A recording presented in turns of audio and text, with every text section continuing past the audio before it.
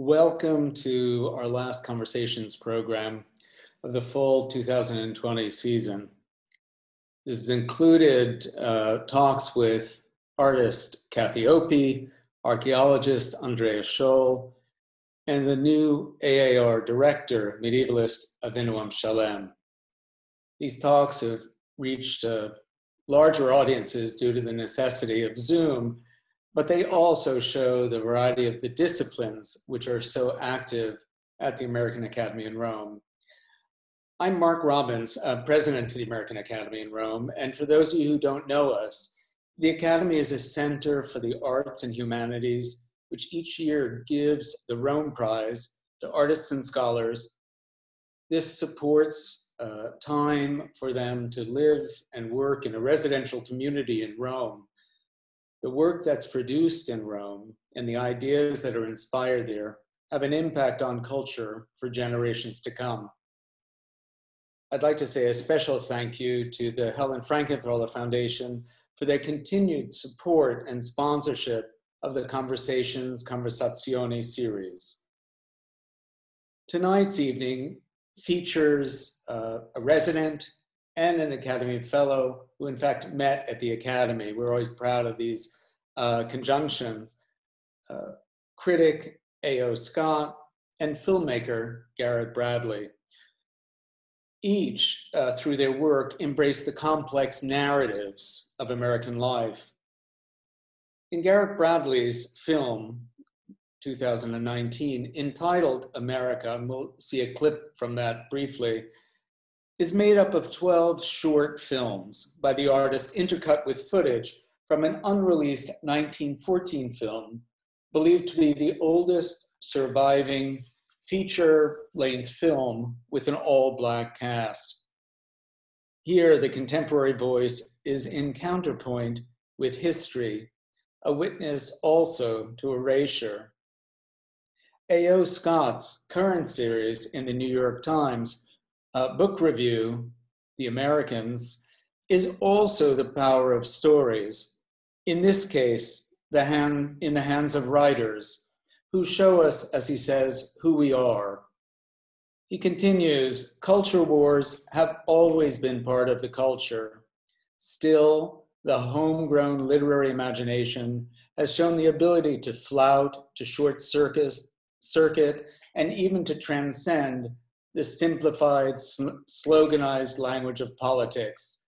Quoting Henry James, the complex fate of being an American. This depth of exploration on the way in which we are American is fitting for an institution like the American Academy in Rome in this point in our nation's history. A.O. Scott, Tony as he likes to be called, worked as a book critic, and he says modestly became a film critic only accidentally when the New York Times hired him in 2000. He was named chief film critic in 2004, becoming the critic at large, which he is now for the year, which has allowed a wide field for his incisive writing. We can see his work in the book review and in other publications and the New York Times Magazine. Tony also makes frequent appearances on radio and television, especially during Oscar season. The American series, which I referenced, you can see the third of the installment of this in this past Sunday's book review. In 2013, Tony referred to academia and is currently a distinguished professor of film criticism at Wesleyan University. He was a critic in residence at the AAR last season. Garrett Bradley works across narrative, documentary, and experimental modes of filmmaking to address themes such as race, class, social justice, and the history of film in the United States. In addition to winning the inaugural Philip Guston Rome Prize in the Visual Arts in 2019 at the American Academy in Rome, Garrett has received numerous prizes, including the 2017 Sundance Jury Prize for her short film, Alone. which also became an Oscar contender for short nonfiction filmmaking. Bradley's work can be seen across a variety of spaces, including her second unit directing work on Ava DuVernay's When They See Us, and the 2019 Whitney Biennial. In January, Garrett became the first Black American woman to receive Best Director at the 2020 Sundance Film Festival for her first feature-length documentary called Time, and you can see this on Amazon. Garrett's first New York solo exhibition just recently opened on the 21st and is presented as part of a multi-year partnership between MoMA and the Studio Museum in Harlem, and features a multi-channel video installation of America. The show will be up until March of 2021. Just a few quick notes about tonight's program. We're in a webinar format, so unfortunately not interactive, and all of our guests are muted at this point. But please do forward your questions, which will be collated and directed to the panelists for their Q&A. We'll begin this evening with a short film clip from America, and then begin the discussion between Tony and Garrett, followed by questions and answers. Thank you again for joining us tonight, and we'll begin with a clip.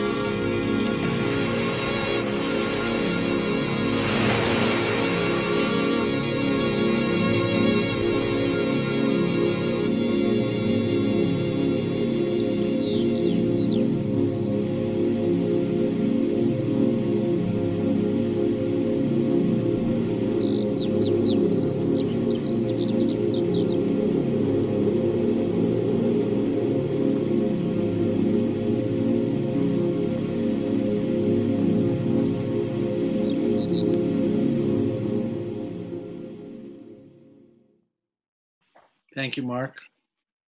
Thank Hi, you. Garrett. Hi, Tony. Thank you, Mark. Thank you, everyone, for being here. It's wonderful to be here. It's great to see you again. As we were saying before we started, I think we began a conversation in Rome in January, where we kind of were talking a little bit about art and criticism and film and our various overlapping interests. And then it was interrupted first by the triumph of your trip to Park City to the Sundance Film Festival, and then by a whole lot of other things that have happened, including, most happily, the release of Time, your film, on Amazon this fall, and now just very recently the opening of your exhibition at MoMA. So I wanted to begin with that, to begin with the most recent thing.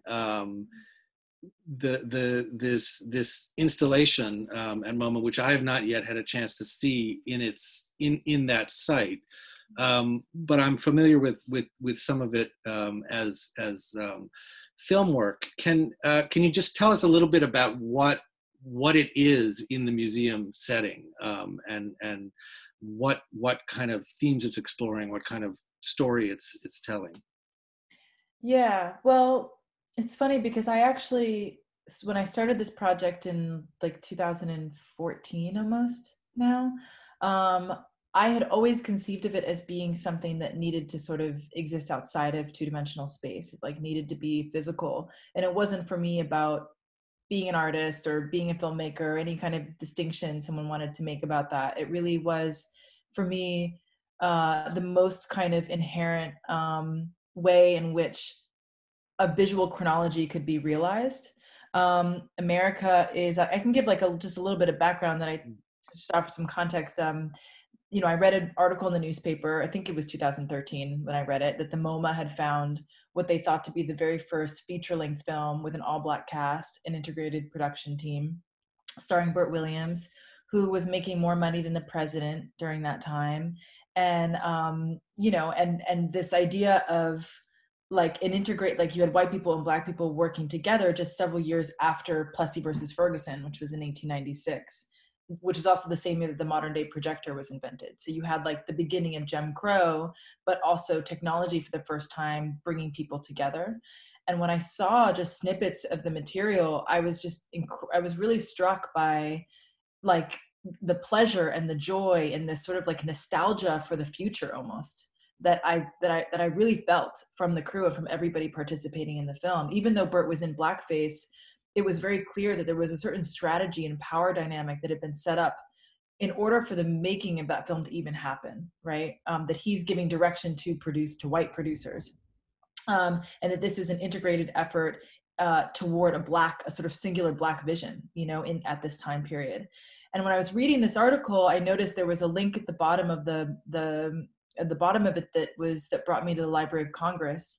And the Library of Congress had just done this survey that said that 70% of the films made between 1912 and 1929 were missing. So it was roughly 7,500 films.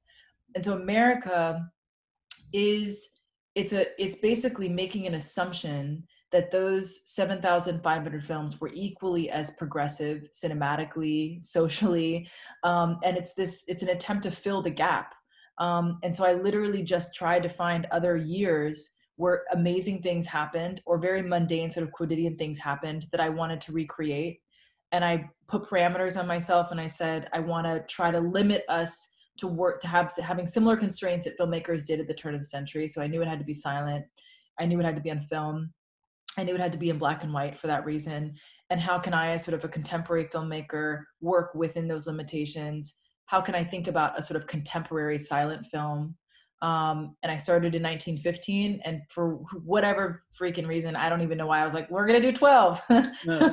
Just like, we made 12. And so the film needed to be something that people could move around. And I made it as a single channel film as well, because that was going to have an easy way to find a home, an easier way to find a home than something that requires space, But there's a lot I could say about the installation itself. I don't want to overtalk, but no, I mean it's interesting what you're saying about, because the sort of the imagined or reconstructed history, because of course 1914, 1915 in conventional American film history is associated with Birth of a Nation, which is very much the opposite of the kind of progressive vision and sort of collaborative idea that you're talking about. Very, very sort of violently in opposition in a way to the very idea of that, the kind of the ideological text of Jim Crow. And so there's something very very both scholarly and also utopian in a way about the idea of putting into this place where there aren't films that have survived, not more iterations of Birth of a Nation or of sort of the Jim Crow segregated movie industry that came up in its wake, but of another kind of history. And how did you? I'm just curious about your process of finding, of researching, and also maybe of kind of imagining or calling into being these countervailing images. Yeah, well, thank you for that, because I mean, first of all, I wanted to start with 1915 for the same reason that Birth of a Nation came out in that year. And they think it's, when I was doing research, and the museum did an incredible amount of research and just trying to figure out the history of this film, because it was found as sort of a series of unassembled outtakes. And they think that, the producers essentially pulled out because what they were doing was too progressive, right? So I liked the idea of being able to sort of pick up where something had been left off, to sort of reclaim a space that had been thwarted. And that immediately set forth for me a certain decisions around image making, right? Like 1915, immediately thinking about the white sheet and the fact that the white sheet is sort of this like mundane object that really changes its meaning depending on who's holding it and how it's assembled. And so we see that white sheet go from sort of a KKK costume to something super mundane, just like a bed sheet that goes on a clothing line, to then being reclaimed by Buffalo Soldiers, who are historically Black social aid and pleasure club. And this was the New Orleans chapter. They've been around since the turn of the century as well. And there's multiple chapters all over the country.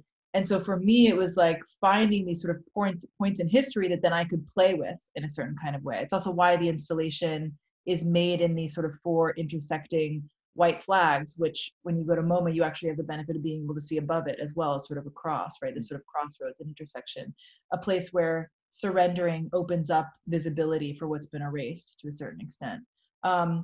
And then there were other moments that weren't kind of overtly connected to race in any kind of way, but that were great opportunities for me to play with inserting ourselves into the image making and symbolism of what's American. At like 1916, the next year, Woodrow Wilson established the Boy Scouts of America. And like, you know, the aesthetics around that are very white and very male and have a, you know, a certain kind of iconography around them. And I liked the idea of working with my students who were Boy Scouts and inserting them into the sort of cinematic canon and creating, you know, ideally you can pause the film at any point and it could be like on a cereal box, you know, or on a billboard, and it could exist. That's also why I called it America, because I wanted to kind of disrupt the algorithm of the symbols and images that exist that represent our country, you know? So it was kind of like, yeah, I'd find a fact and then I'd just try to run with it and play with it, and, you know, as much as possible. Can you talk about the role that that music plays in that? Because I think, you know, there's an iconography, there's a visual vocabulary that suggests a certain kind of American experience or culture, and then there's also sound, and it is fascinating that this the original clip, the Lime Kiln Club Field Day, which is silent, and I don't think there's no sound or no sheet music score that survives, but there's a lot of music and dance on screen, but you don't hear it. So what was that kind of layer, the sonic or musical layer of this reimagining that you were doing? Yeah, I mean, it was. Well, so when we think about like, what does it mean? Like, there's something really fun that I even want to keep playing with, you know, in some ways, of like what it means to make a contemporary silent film, because like the history of sound in filmmaking is kind of interesting one, because it started off, you know, with, as you said, like sort of live musical accompaniment to picture, which also changed depending on what theater you were in, right? Like, which was sort of like, you get a completely, and for anyone who's at all privy to sort of the editorial process, that's very profound, because the music completely changes how you see something, you know?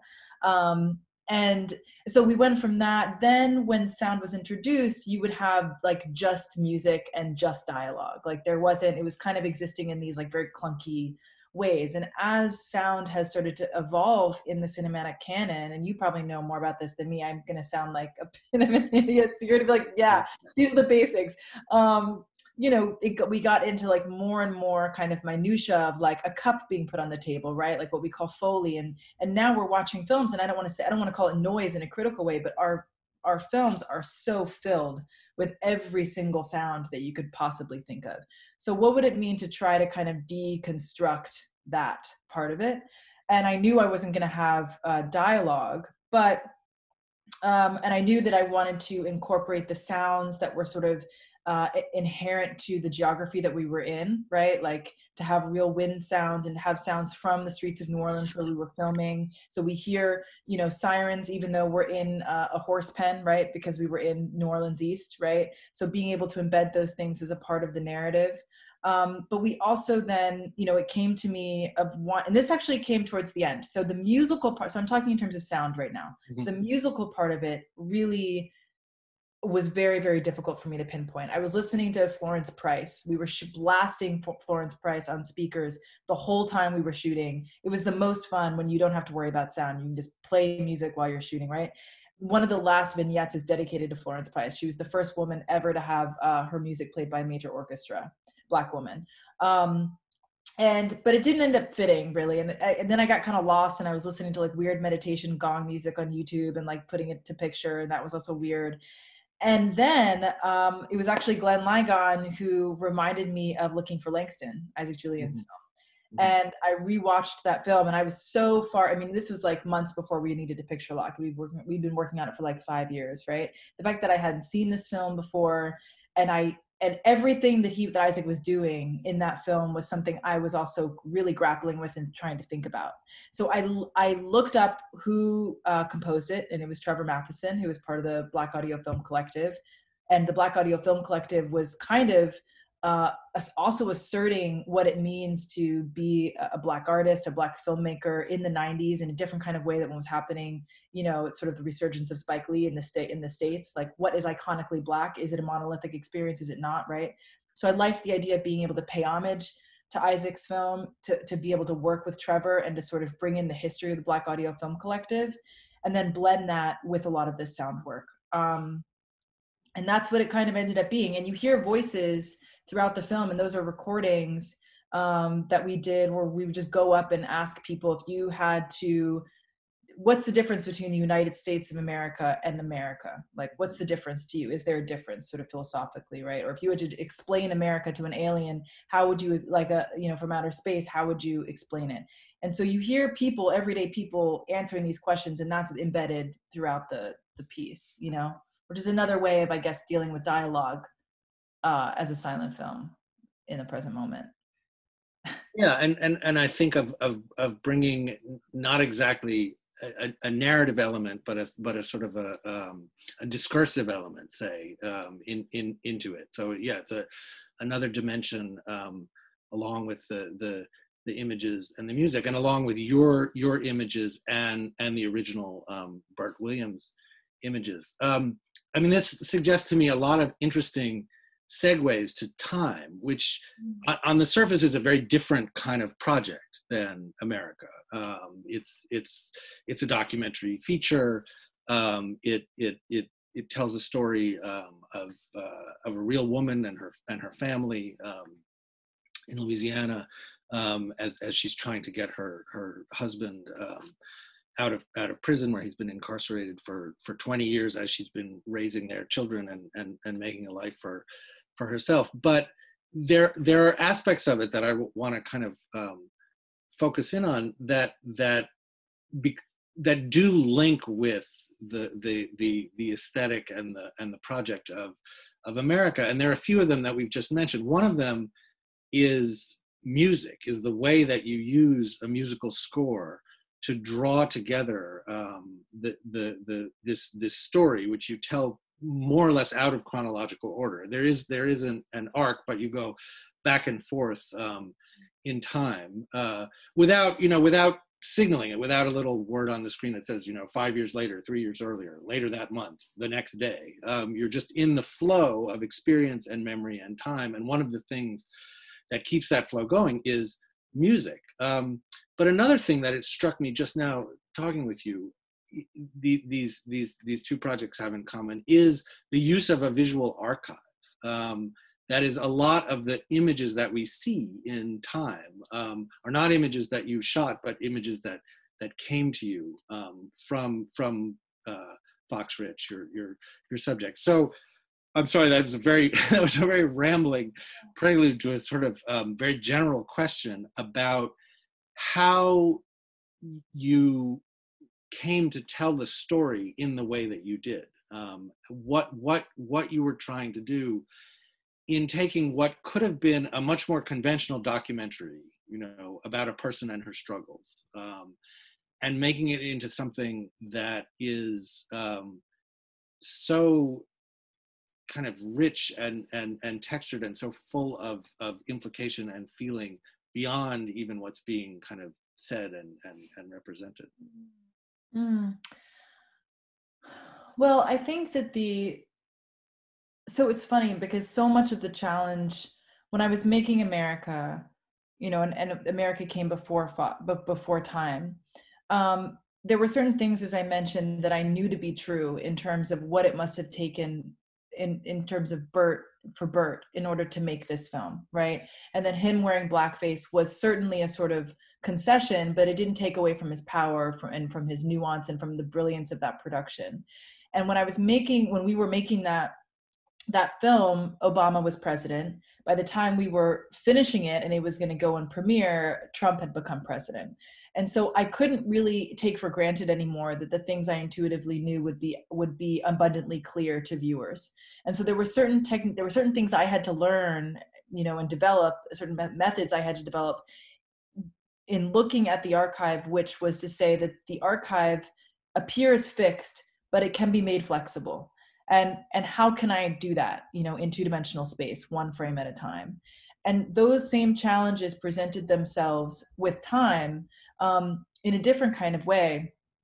The first way was that I really thought I was making another 13-minute film with time, that it would be a sort of sister film to Alone, which was with the New York Times Op Docs. And I still think it's a sister film, right? But I was very, very narrow in my focus there. Like I was going into this every single day and saying to myself, first of all, it starts with a conversation always. Why, Fox, do you want to make this film, right? Why? Talking to the family about having a real sense, creating transparency and a sort of unified intention for why we want to do this. And to me, what they said to me was, we want to make this film because we feel our story is the story of 2.3 million other American families, and that our story can offer hope. And so then my job, I felt as a filmmaker and as an artist, was to say, well, hope can be very general. What does that actually look like in sort of in specific terms that I can then translate cinematically? And that turned into these sort of three pillars, which was love, which was unity, being able to stay together over the course of 21 years. It was their ability to hold on to their individuality, to who they were, what their soul was, amidst a system that was intended to break those things down. And all three of those things became sort of the physical rubric for the way in which the film was then structured, because none of them are chronological, none of them are linear. All three of those things surpass all space and time. And so we used those Gabe Rhodes, who cut the film. We said, okay, anytime we're weaving in and out of the archive and coming into present moment or the past moment, it needs to be reinforcing those three pillars. We have a clip that illustrates what you said, I think, really beautifully, so that people who haven't had the pleasure and the privilege of seeing the film can get a sense of what you mean. So why don't we, just a little more than a minute, but it's a lovely piece of this.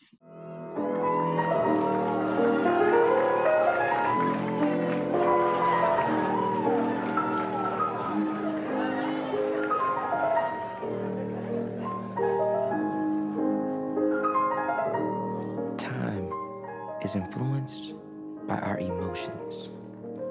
It's influenced by our actions.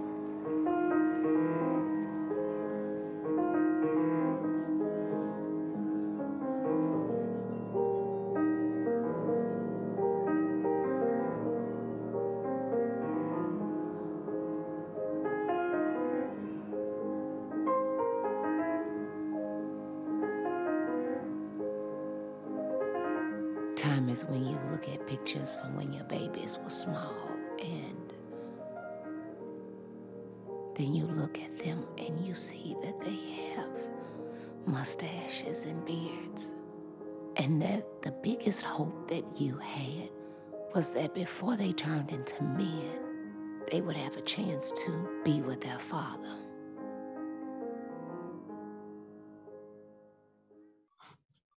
I have to say, when he says time is influenced by our emotions and by our actions, it's one of the most profound things.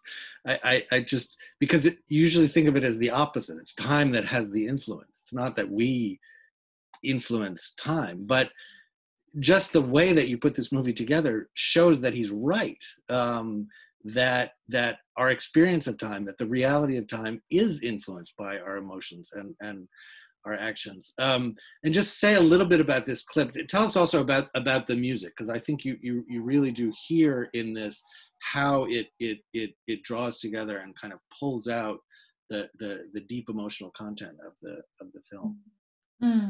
Yeah, well, well, I'll just add really quickly, actually, with that clip and with Remington, her eldest son, who that's a white coat ceremony. So that's actually the beginning. That's sort of your entry into dentistry school.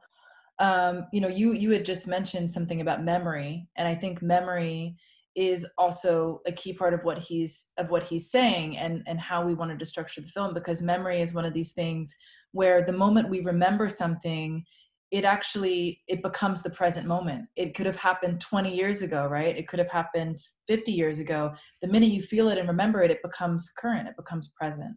And we wanted the film to feel like that. We wanted it. And I also did those recordings in many ways to help me also further understand how to embed their experience into the film, so that you can't separate um, who they are and their perspective from the actual physical entity of the film itself. You know what I mean? Um, the music. So Emma Hoy, um, I had all these like 1970s like playlists on YouTube, and Emma Hoy's music just popped up. It was just the algorithm, just the cosmic algorithm, just like gave me this gift, and I came across it, loved the music. Gabe and I put it to picture. I was like, this is it. But really what like I think sealed the deal was then when I started to read about who Emma Hoy was. And she's a 96-year-old Ethiopian nun. She's still alive. She came from a wealthy family in Ethiopia and was a prisoner of war. She's a prodigy, pianist prodigy, and was trained in Western classical music, and decided instead of becoming famous that she would become a nun. And so she went back to Ethiopia, and this one recording that was made in 1963, she agreed to do for the purpose of raising money for an orphanage. And I just loved the idea. And also when you think about 1963 of what was happening in America, you know, relative to also what's happening in Ethiopia, there's just something really important and special about that. And I just loved the idea of bringing Fox and Emma Hoy together, you know, in time and space in 1963 with the present moment, you know. It just was cosmic. It was one of those things like, how could we not do that? Well, and it emphasizes what you were just saying about the reality of past time, because what I love about this clip, what I think it indicates about the film that's so extraordinary, is that it moves from this ceremony to an earlier moment of Fox with her sons, but it's not a flashback. It's not a thing that you know is a sort of a standard film technique of moving you from the present to the past and marking the past as the past.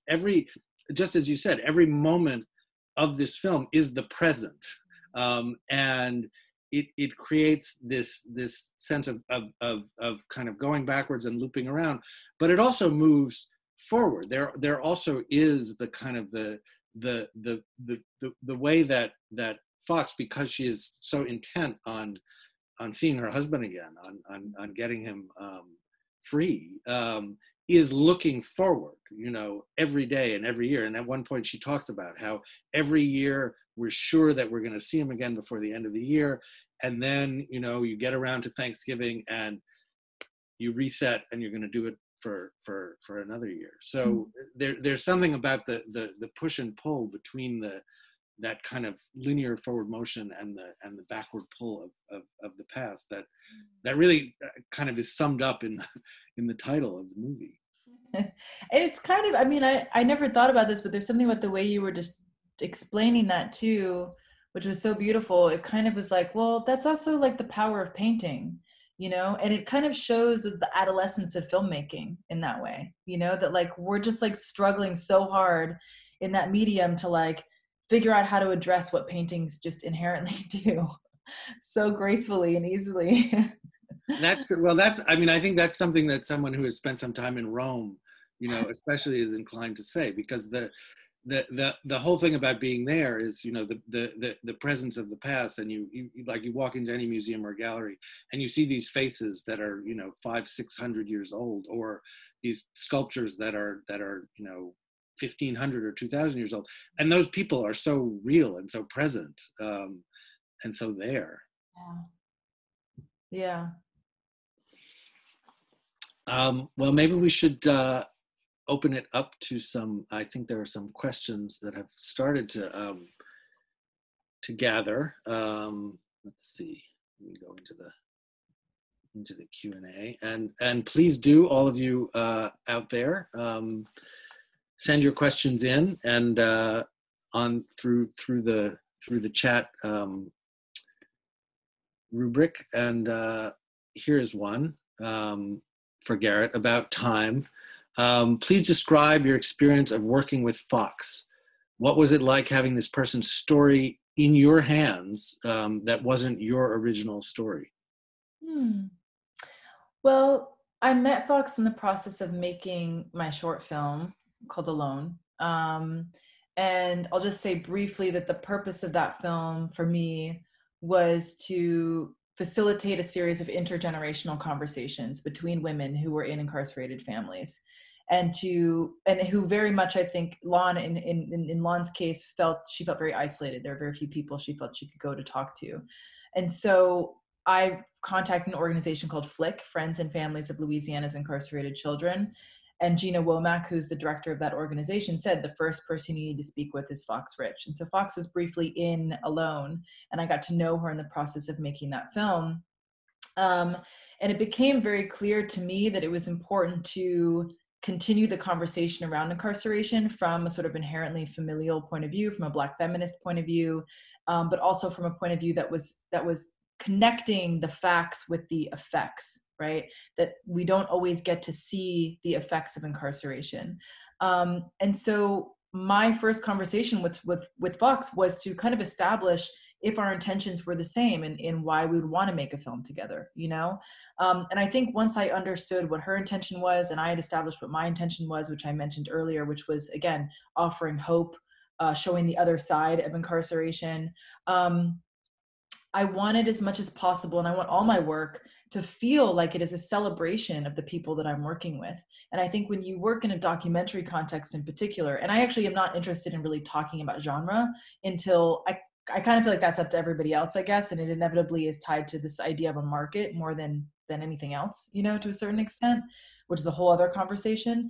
But you know, I think that in a documentary context, sometimes we have this idea that in order for something to feel real, we need people to be vulnerable. We need to see them cracking. We need to see them failing and crying, right? And I actually prefer to lean into the beauty of how somebody wants themselves to be presented. I'm interested in leaning into how they present and move through the world, you know? And that in and of itself is also a beautiful type of revealing. That can live outside of propaganda. It's still the truth. You know what I mean?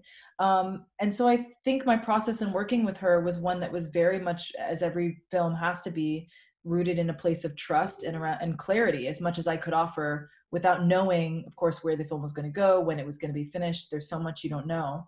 But we stayed in communication. She understood why I was shooting what I was shooting, why I wanted to be at Remington's white coat ceremony, why I wanted to do, you know, sessions of them talking about what time means, why I wanted to meet with Miss Peggy. There was never a lack of clarity around that. And I think that that's what helped us bond throughout the process of making the film. And how did the other material, the material that she herself had shot over the years, those home videos, although there's so much more than that, those films, how did they come into the project, and how did you kind of set about incorporating them into what you were shooting in the present? Yeah, well, so I wasn't aware of any of the archive while I was shooting. It was like on our last day of filming, I remember saying, because again, I thought I was making another 13-minute film, right? And so I said to Fox, okay, I'll come back and I'll show you what I have in a little bit. And she handed me this black bag of just tons and tons of tape. And it was sort of like, I always like to say it was like my worst nightmare and my dream come true, because you just like everything, you have to rework your thinking around every part of it. And ultimately, you know, Gabe and I sat down and we watched every single bit of it, without any parameters, that any sort of expectations. We weren't trying to kind of shape it or put it in a corner in any kind of way, just really letting it wash over us. And then I think it went back to, well, fuck, how are we going to do this? This is crazy. How are we going to do this? And it just went back to that conversation, which I think for any documentary filmmaker who's watching this, or anyone who works in a collaborative way with community, conversation and dialogue is the basis, it's the bones, it's everything of what you're making. And that conversation that I had with the family before we even started filming is what allowed me to understand what to do then when I was handed all of this archive, right? Because it went back to intention. And again, like I said, it sort of boiled down to hope, and what does hope look like cinematically, and how then am I moving in and out of what hope looks like? That's great. Here's a question, sort of stepping back a little bit, but not unrelated, I don't think, to what you were just saying. Someone wants to know, who have been your influences, artists, activists? Did you have some while you were growing up and while you were coming into your own as a filmmaker and an artist? Yeah, I mean, I had the great privilege of actually interning for Linda Good Bryant when I was in high school. And she was working on a film with Laura Poitras called Flag Wars documentary. And it was my first exposure to like professional filmmaking, to people who had built a life for themselves, women who had built a life for themselves and become filmmakers and were actively, working with community as a sort of intrinsic part of the work, that you couldn't separate community from the film and vice versa. And so I think just having exposure to that at a young age was really encouraging to me, because I think, and this is a very gendered kind of recounting of my experience, but when I was younger, it was a lot of the guys like would get together and like make films and like help each other out and like hook each other up. And like none of the girls were like, we were all very independent, but like no one was like no one had time to make a film with me for free for no reason. You know what I mean? So it was like a real kind of space of solitude that helped me develop a language. But that was then kind of encouraged by this internship. And I think by the time I was in graduate school, and I decided to go to graduate school because I studied religion as an undergraduate, but I was still really passionate about making films and wanting to understand and learn the process and tradition of filmmaking. I met Billy Woodbury there, who was teaching at Cal Arts at the time, and was working at the equipment office at UCLA. And I spent a lot of time with him. And I learned about, what they call the LA Rebellion, but is really just sort of like an adaptation of post-Italian war neo-realist cinema that was adapted, by Black filmmakers in America in Los Angeles in the 1970s. And thinking about that time period, it was sort of like when I was exposed to like films like Killer of Sheep, for instance, and Even Daughters of the Just, Julie Jash's film, it was like almost like a coming home, where you're learning how to become an artist and how to be a filmmaker in terms of its craft, like outside of this idea of what a career is, right?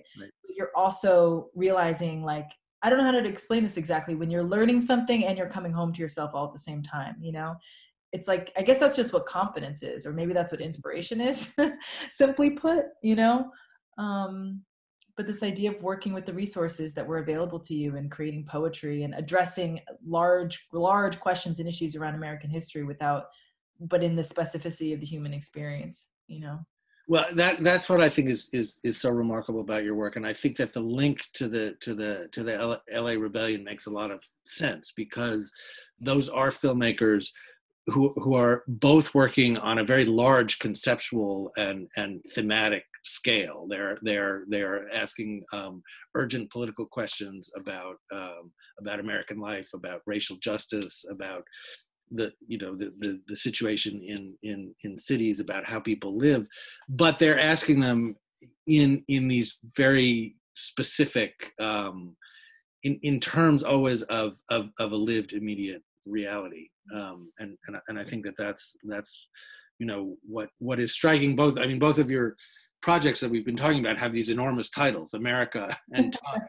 which are these gigantic, complicated abstractions, that people have written volumes and libraries about.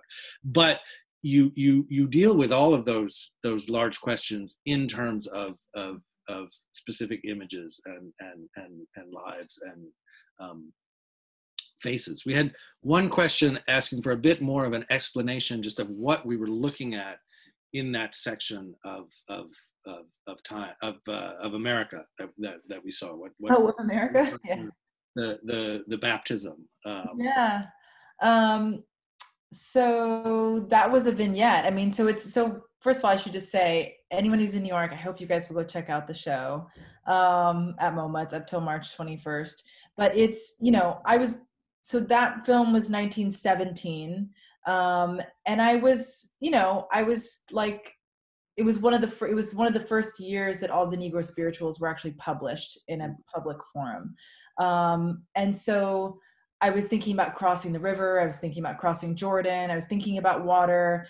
A lot of the things that I had sort of written about were too big for us to actually shoot. And I liked the idea of sort of the simplicity and working in this church that was in the 7th Ward of New Orleans that had this incredible mirror that was on the wall.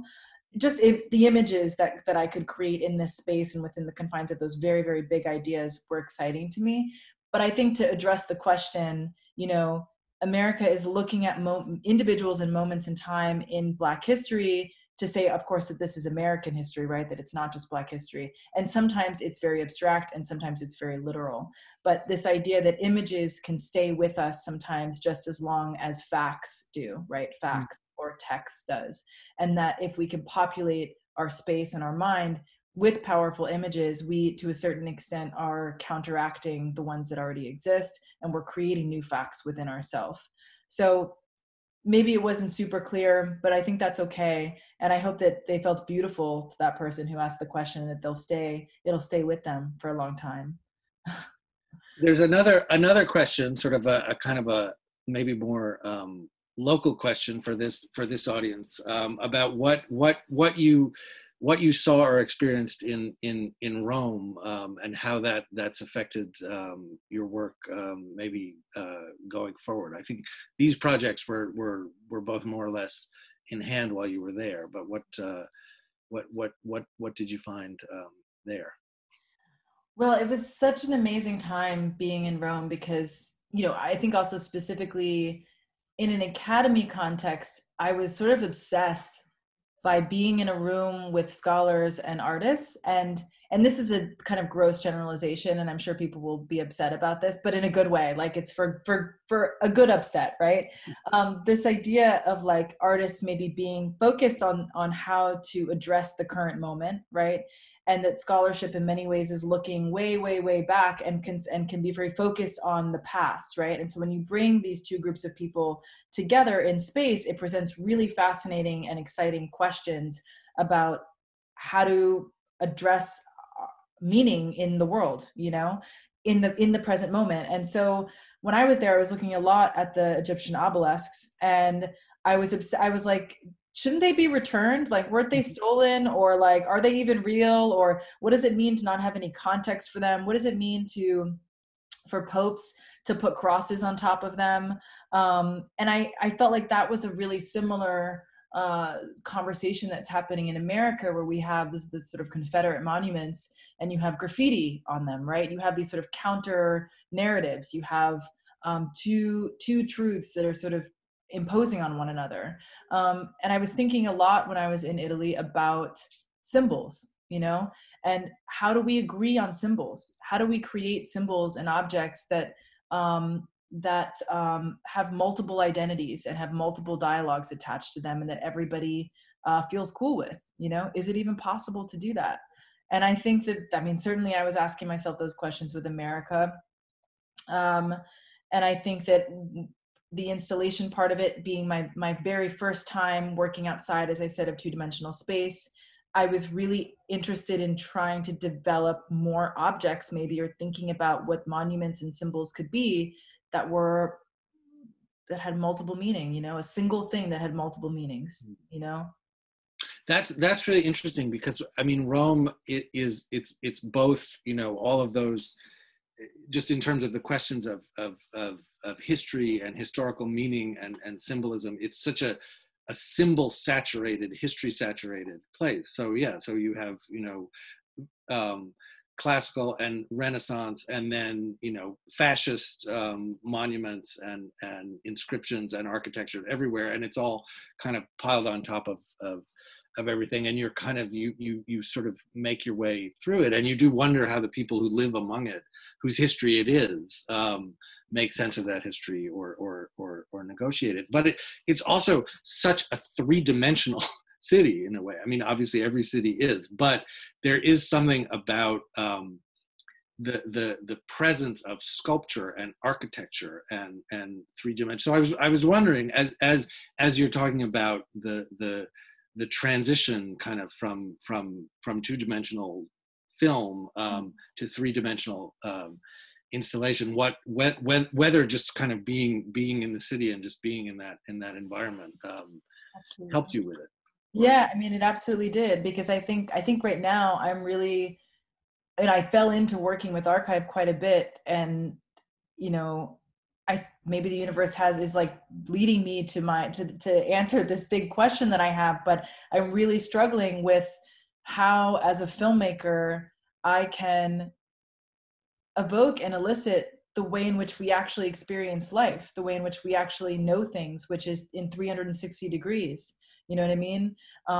Which has so much context, and in many ways, like when you and I are meeting each other right now, like virtually, like we've had a whole day behind us that's informing our vibe, or if we're hungry, like there's so many things that are informing this present moment. And like, how do you show that one frame at a time on a screen?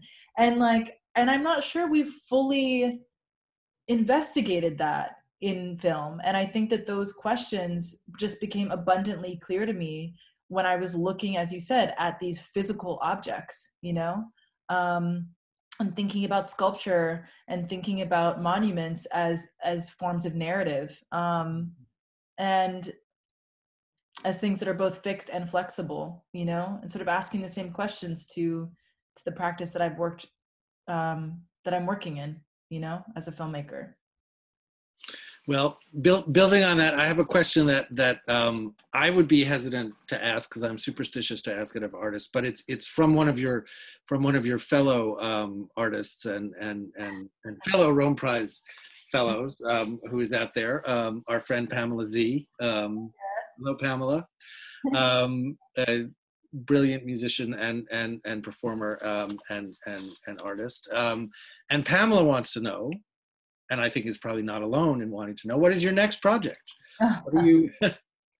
What are you working on now? Oh my God. I'm actually, speaking of all this, I'm really working on being in the moment and being present. I'm trying really hard to understand that the last two projects that I've put out are getting a little bit closer to these bigger questions that I might be working towards from my whole life, and if I don't take a moment to kind of pause and see what's happened, I may not get there as quickly as I'd like to. So I'm trying to, I'm working on some other stuff, you know what I mean? But like truly, like in terms of my next thing I want to dive into, I'm really trying to just be in a place of like really thinking and just being in a place of contemplation. And I think this whole year, like 2020, has just been like, the pause is so crucial, the pause is so crucial for us to see where we are, so I'm trying to replicate that in my life. I think this will be the last question, which in a way I think dovetails off of that, although takes it in maybe a more political or activist direction. Academics are currently rethinking, given the current political climate, issues of institutional racism, both as blatant in society and latent even in the enlightened context of, in the enlightened context of colleges and universities. How do you as a filmmaker see your role in such efforts? I think that's connected to some of the historical work that you've talked about sort of excavating in America these and creating these alternative histories and alternative sets of images. But that certainly is, part of the historical reckoning that's happening now, not only in the academy, but in all different sectors of the society, has to do with how do we rethink, how do we undo how do we assess our own relation to or complicity with racial injustice and structural oppression in the past. And it's sort of a big question to pose to any individual artist, but I have a feeling it's one that you've thought about. Yeah, of course I've thought about it. I mean, I think, you know, looking at both time in America, I mean, I think that in the case of time in particular, there's 2.3 million people that are incarcerated in our country right now, and they have been erased. They're essentially a population that we have no proof of, right? That we have no evidence of in many cases. And that's by design. And so right now, the only way in which we can recognize and see what's happening is in the family, is in those that are serving time on the outside. And so I think that this, and it's not just so much about this present moment, this is the beginning of the new world, right? That what we're dealing with is finally maybe the most public reckoning as a result of sort of unprecedented white allyship that we've seen in this year to systemic problems that have existed from the beginning of our country. As an artist, I think, and just as a human being, I think that so much of what we need to start paying attention to is that when we see something, it should reveal what it is that we don't see just as much, right? That these two things always are going to be in conversation with each other. And obviously as a filmmaker, that's something I'm grappling with, as you said, you know, but I think that can apply even in the real world. Who's in the room, who's not in the room, right? But just pay attention and to use what's in front of you as something that hopefully can reveal what isn't, you know, just as much. That's very beautifully put. It very and very specific in a way to time and to the story of time, because one of the facts of that film that is just, you know, part of the deepest structure of its reality is the absence, is the absence, the long and as far as anyone knows for most of the movies, the endless, the permanent absence of Fox's husband. And I think there's when he finally does, not to spoil it, but I don't know, when he does come back at the end, he says very little, and there's something that also relates. I mean, there are silences as well as discourse and speech and stories, and there is something about how you in that film hold those in balance. Have sort of every moment of speech be conscious of the silence that's also there. Every moment of Fox and her sons be sort of pregnant, so to speak, with the absence of their father and husband. That I think you convey in a way that's both, you know, very specific and grounded in this family's life, but is also deeply political and connected to this history that we've been talking about, or these histories that we've been talking about. Yeah, absolutely. Well, I think we have Thank you so much. And there's Mark. What a fantastic and generative talk. Thank you, Garrett, for your generous work. And it makes me feel optimistic individually, but also as someone who's at an institution that celebrates intellectual searching and creative work, because you're always asking questions, but there's a way in which you do it to open doors and make things more comprehensible, to take apart the layers of what is a densely stratified and often hidden history.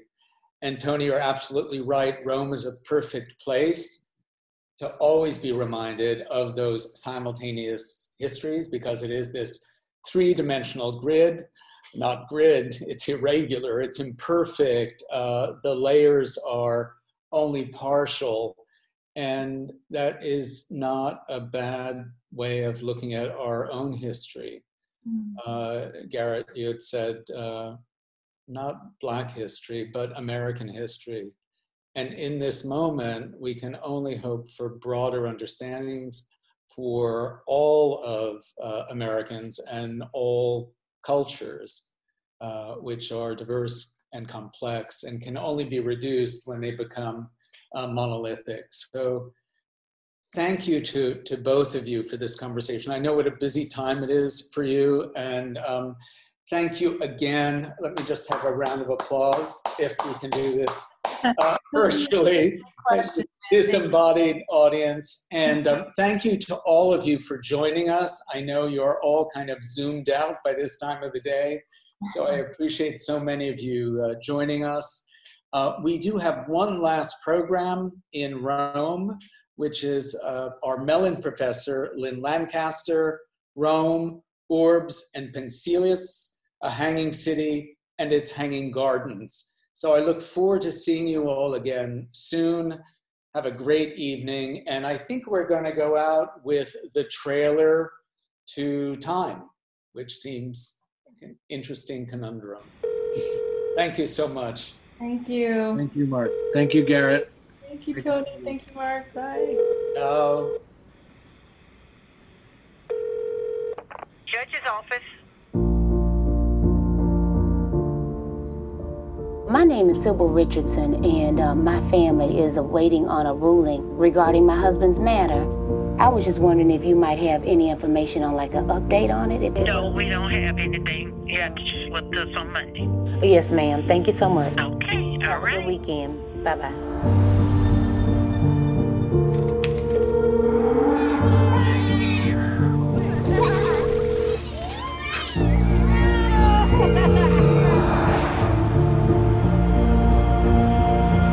This is Sybil Richardson again. Where you at? No, we don't have anything. All righty. Thank you so much. My twins will be 18 next month. They have absolutely no idea what it means to have a father in their house, what fathers even do.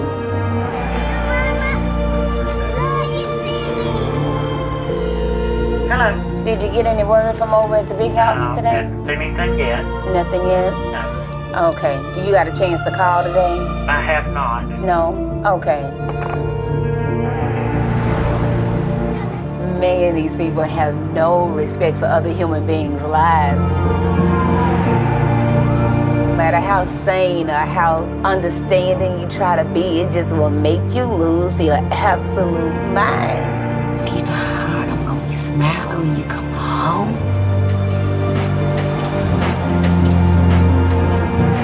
Success is the best revenge. Success is the best revenge. You're gonna show them that they can't treat human life this way. Success is the best revenge. Just hang in there, because when you get them home, they gonna pay, they gonna pay, they gonna pay. I knew that if it was gonna be, it was gonna be totally up to me.